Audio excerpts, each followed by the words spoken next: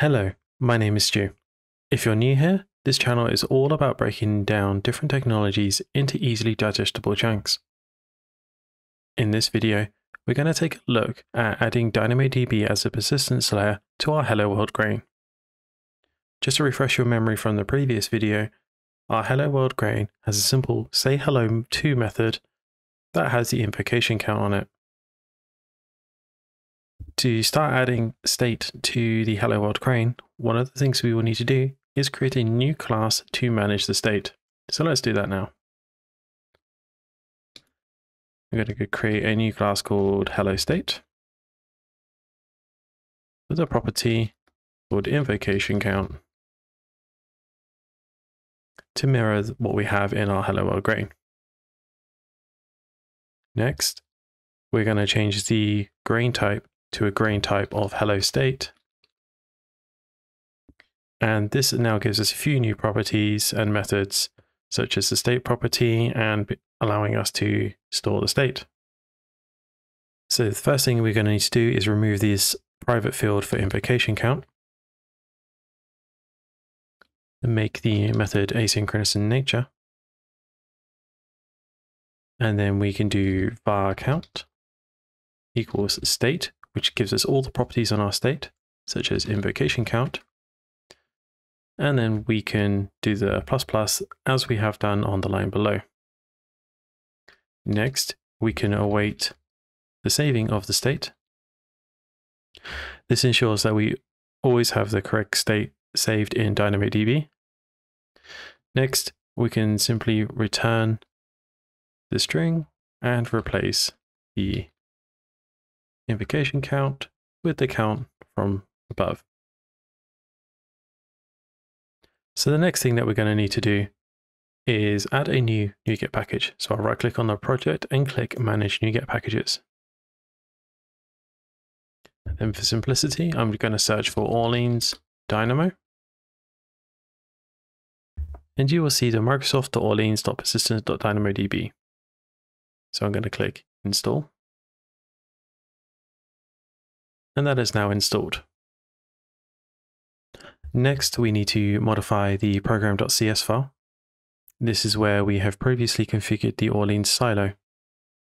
We're going to add a new line on line 23, and we're going to call builder.add DynamoDB grain storage as default, and pass in an options lambda, which we're going to go and configure. On the options, we need to set the service property equal to http :// localhost 4566. This tells Orleans that the Dynamo instance that we're talking to is on the local host and it is on port 4566. The next thing we need to do is make sure that we have an image up and running in DynamoDB. I have already got this DynamoDB instance set up through the local stack image, and if you're not familiar with local stack, it is a Docker image which mimics the running of AWS services, and this is running on port 4566, and we're only running the DynamoDB service. So the next thing I'm going to do is just ensure that my Docker image is running by running docker compose up.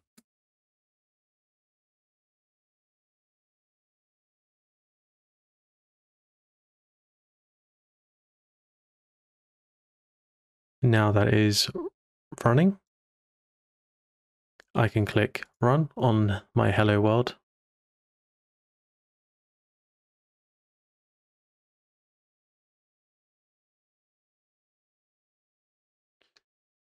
And you can see that my invocation count is 0. And as I refresh, the count is saved. So we're going to go up to 10 and then we're going to close the window and the application will shut itself down because we're in debug mode. If I press F5 to run again, the application will start up and the state is loaded, and we have now called hello 11 times. So it's remembered the previous 10 times that we've gone through and run this demo. Now we can take a look at what the state is actually storing using the Amazon NoSQL Workbench, which I have open here. You can add a new connection select DynamoDB local and name it whatever you want, and make sure you put in the port 4566. When you have that, you can have a look on the table section on the left hand side, click on the table to open it up, and then you can see that we have something stored inside of here, and we have the state stored for us. As you can see from the screen, we have a column called binary state. You can also store the state as a JSON object, which may make it easier for you to use things like Dynamo Streams later on in the future. So let's go and configure that now.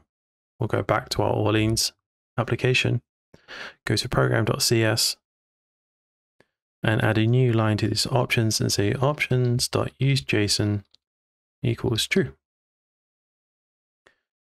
We will need to restart our Docker Compose, so let me do that.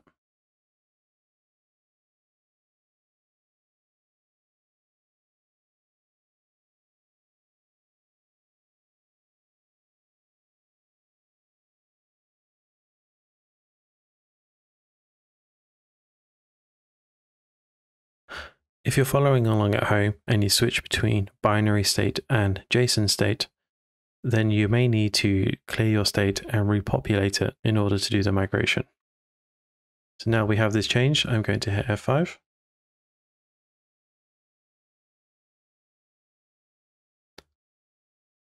Refresh the page a couple of times. And then I'm going to go and look in the Workbench and refresh the table. And now you can see I have the JSON string. So hopefully now you understand how to add DynamoDB as a persistence layer in Microsoft Orleans. If you liked the video, please hit the like button and subscribe to get notifications when new videos become available. In the next video, we're going to take a look at clustering with DynamoDB. See you next time.